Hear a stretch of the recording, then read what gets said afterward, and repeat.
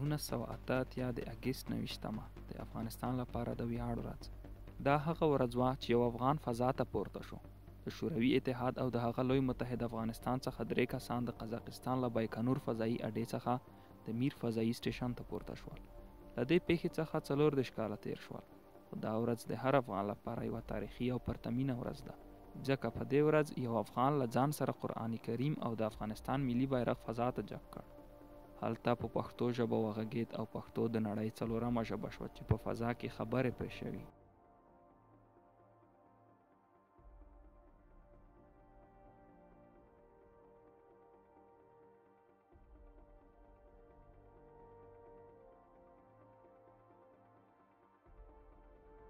په 1950 زیږدیز کال کې د غزني د اندړو ولسوالۍ په سرده کې یو ماشوم وزیږېد چې عبدالاحد نوم یې پرې کېښود. د هغه پلار یو قومي مخور و او هر چا په درنده سترګه ورته کتل. دی د مومند له قوم څخه و. د لومړنیو زده کړو له بشپړولو وروسته د کابل له پولي تخنیک انسټیټیوټ او وروسته له هوایي پوهنتون څخه فارغ شو. د نورو هوایي زده کړو لپاره شوروي ته لاړ. د فضایي ماموریت څخه پخوا هغه د افغانستان د هوایي ملي اردو ځواک هواباز و.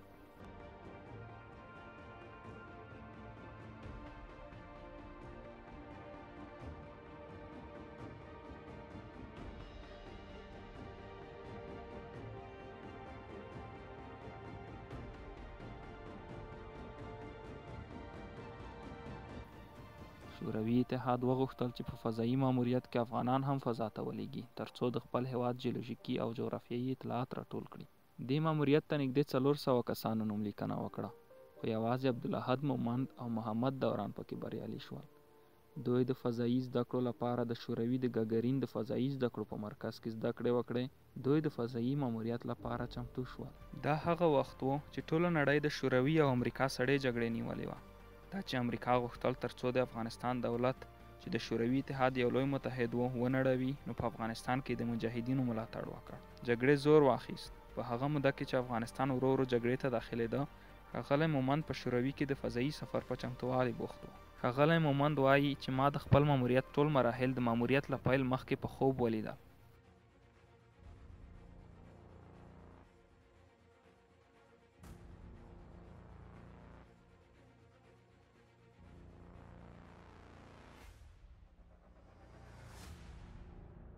بالاخره هغه ورځ راورسېده چې د افغانستان او شوروي اتحاد 3 فضانوردان باید فضا ته تللي وای. په دوی کې محمد دوران نه و، ځکه ویل کېږي چې هغه د فضایي ماموریت د پیل په ورځو کې د اپنډکس په ناروغۍ اخته شوی و. په دې کسانو کې 2 شورویان او 1 افغان و. ښاغلی لیاخوف او انجینر والری پولیخوف د شوروي څخه او ښاغلی عبدالاحد مومند له افغانستان څخه. د دې ماموریت کپتان لیاخوف و. د اګست 29 راورسېده. د مسکو پر وخت 8:23 وې چې د سایوز نومي فضایي بیړۍ د قزاقستان له بایکنور فضایي اډې څخه وتوغول شوه.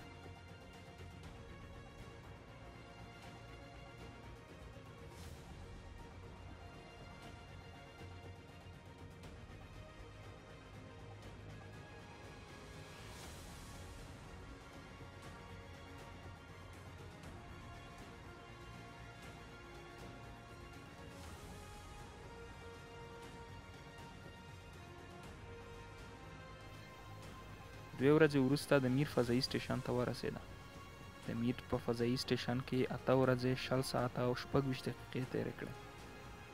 هلته یې د افغانستان جیولوژیکي او جغرافیوي اطلاعات راټول کړل او د افغانستان دقیقه نقشه یې له فضا څخه معلومه کړه. د ښاغلي مومند مور د خپل زوی په اړه تشویش درلود. هماغه و چې د وخت ولسمشر محمد نجیب الله د ښاغلي مومند سره په تلیفوني اړیکه وغږوله. وروسته خپله هم ورسره وغږېد چې د هغه مهال له تلویزیون څخه خلکو د دې صحنې ننداره کوله. باید تاسو ته ووایم چې په دې وخت کې هر افغان ته دا خیال را پیدا کېږي چې کاشکې د کیهان څخه موږ خپل هیواد لیدلی وای. البته دا به ډېره ښکلې منظره وي. حتما افغانستان د هندوکش د لوړو څوکو چې په واورو ډکې دي او شنې ورشوګانې، شنې درې او پراخو دښتو له مخې څخه سم د لاسه ښکاري. ډېر محترم ملګری ډاکټر صاحب نجیب الله. زه عبدالاحد څنګه چې مخکې د پروازه مې وعده ورکړې وه، اوس هم دا وعده ورکوم چې موږ به دا د شمشاد پروګرام په ډېره ښه توګه سره سر ته ورسوو او آماده یو چې لا اضافه که نور کوم پروګرامونه وي موږ چې د رادیوګرام په واسطه راکړي کولی شو هغه سر ته ورسوو. تشکر. د بیرته ستنېدو په وخت کې له فضایي سټیشن څخه بیل شول او د ډي ام 15 سایز ډوله فضایي بیړۍ کې یې د ځمکې په لور حرکت راوکړ. څه موده هر څه سم و، خو ناڅاپه د فضایي بیړۍ موټرونو کار پرېښود. هر کله به چې دوی غوښتل موټرونه چالان کړي نو هېڅ پایله یې نه درلوده. د ټولو نړیوالو رسنیو د اخبار د سرټکي همدا و چې د شوروي او افغانستان فضانوردان په فضا کې بند پاتې دي. د غرب پوهان هم دا ستونزه څاري او وایي چې دوی په خطر کې دي. دا د نړۍ د فضا په تاریخ کې لومړی ځل و چې داسې پېښه رامنځته شوه. The 6 o'clock news from the BBC. 2 cosmonauts, one from the Soviet Union and one from Afghanistan, are marooned in space tonight.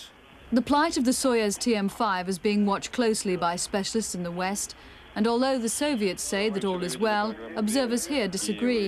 They think the cosmonauts are in serious danger. If the Russians are able to fire this engine, then the rocket section will fall away and the cosmonauts will land inside this capsule, inside the Soviet Union safe.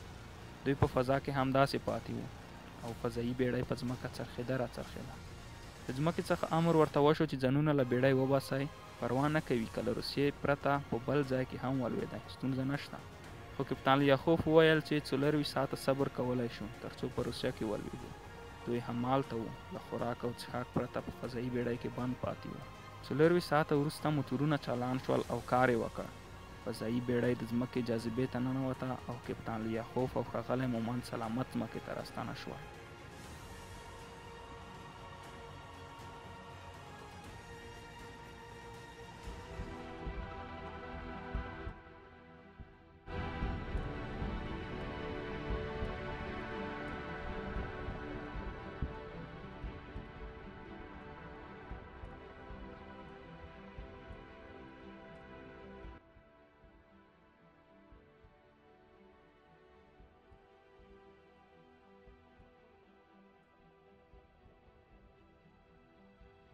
د سپتمبر په 9 کپتان لیاخوف او ښاغلی مومند د شوروي اتحاد د اتلانو مډالونه وګټل.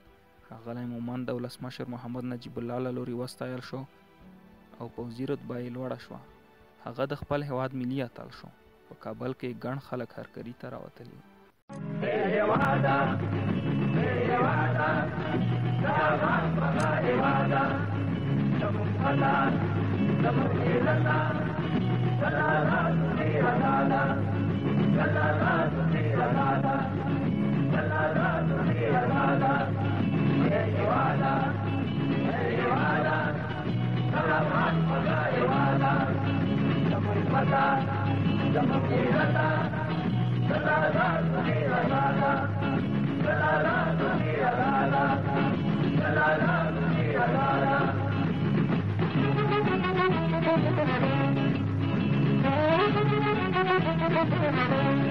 په هیواد کې جګړو زور واخیست. ښاغلی مومند مجبور شو چې له خپل هیواد څخه کډه بار کړي. هغه فکر کاوه چې څو میاشتې وروسته به بیرته راشي، خو داسې ونه شول.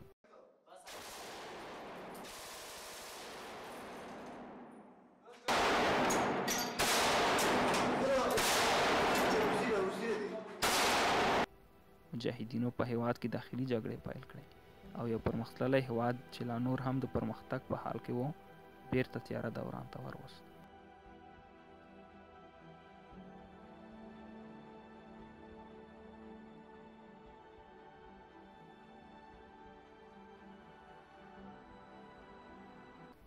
اوس مهال ښاغلی مومند په جرمني کې اوسي.